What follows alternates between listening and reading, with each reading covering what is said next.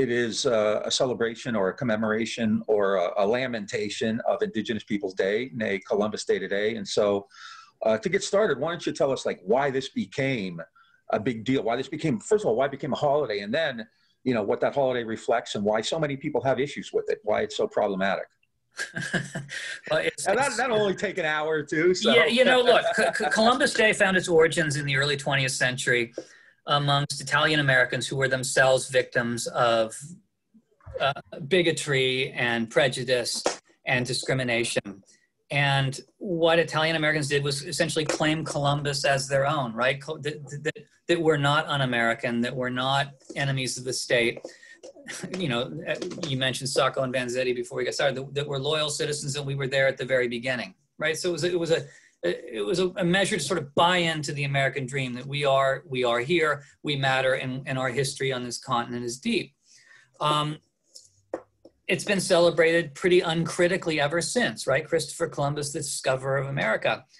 And look, the movement towards Indigenous People Day, it seems to me, began around the time of the 500th anniversary of Columbus's voyage in the early 90s. And you began to see during that period some polemical scholarly works, Kirkpatrick Sale's The Conquest of Paradise and things like that, that really began sort of lifting the veil from over this myth of Columbus as this great explorer.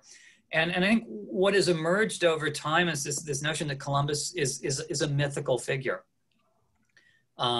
He's a symbol of all sorts of things. He's a symbol for those who embrace Columbus Day, and he is a symbol for those who embrace Indigenous Peoples Day, right? For President Trump, and you can go to the White House website and you can read President Trump's last couple of proclamations for Columbus Day. Hopefully this October, Monday, will be his last one.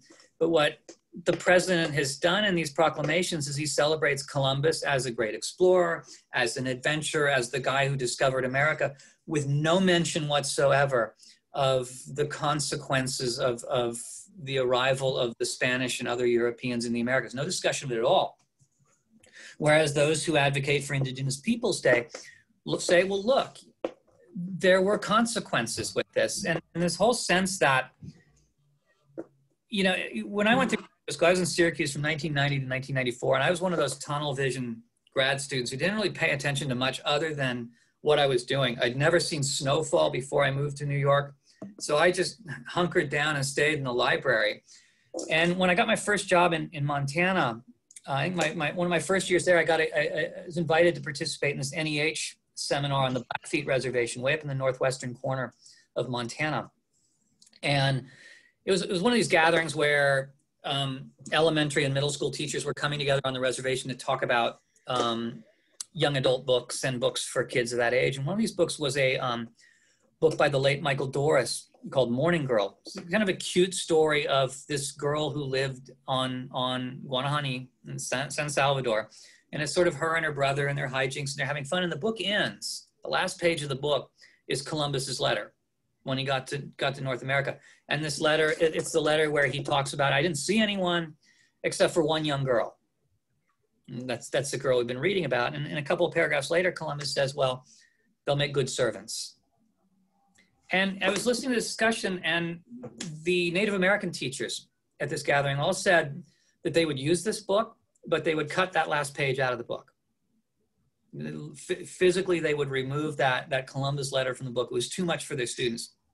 And I have to admit, it's caught me a little off guard, but their point was, you've got this beautiful story of these two beautiful children. It's this great depiction of life.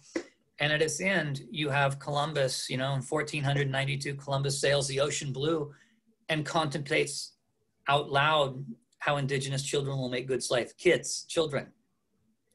It is too much, they felt, for the kids. And that's when I got started talking about this. I never really have you know, Columbus wasn't my topic of research, but it's something I've been following very closely. And I think it's become more of an issue as we've gotten into the dispute over monuments and things like that, the removal of Confederate monuments.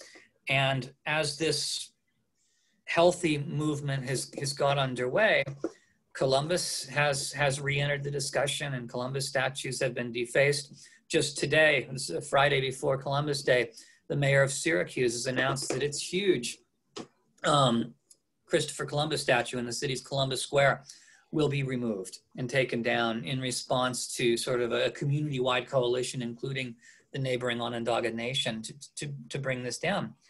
But with the reaction to this kind of stuff, and you see this in the president and in right-wing radio and all sorts of people, is that this is somehow an attack. It's unfamiliar. It's revisionist history, right?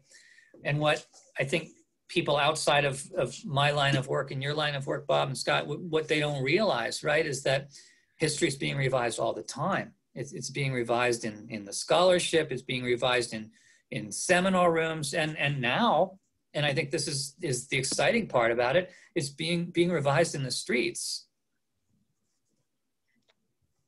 That's one of the things that's really kind of, I think, been really compelling in the past 6 months, especially. Like, you know, all of a sudden Americans are like captivated with all kinds of histories. I'm going to talk about the statues a little more, but, you know, obviously everybody who listens to this knows I grew up in a very Italian community, Sicilian actually, but Columbus for us actually wasn't that big a deal. And we opened this with a clip from the famous show The Sopranos, where they're very upset because Native Americans are protesting Columbus. And, you know, growing up, we were actually more kind of familiar with cultural figures, you know, like Joe DiMaggio and Frank Sinatra. But recently, the governor of your state, who's a Paisan, Andrew Cuomo, when they were talking about Columbus, essentially, I forget what he said, you know, this is a symbol to the Italian, but what he meant was it's, you know, he didn't use the words, but what he was saying was the same thing Southerners were saying about Confederate monuments. It's heritage, not hate, you know. And, you know, you know, not all Italians feel that way. I mean, there are many of us who understand that this is really, you know, kind of a very painful reckoning for a lot of people. And it doesn't really, you know, make Italians look better or proud. But yeah, it does come within a context of, you know, some really serious anti-Italian problem, like in, you know, New Orleans in 1891, the lynching of Sicilians and the kind of equation with the mob and all that. So, you know, it's important to bring that out. And there is this reckoning with history. But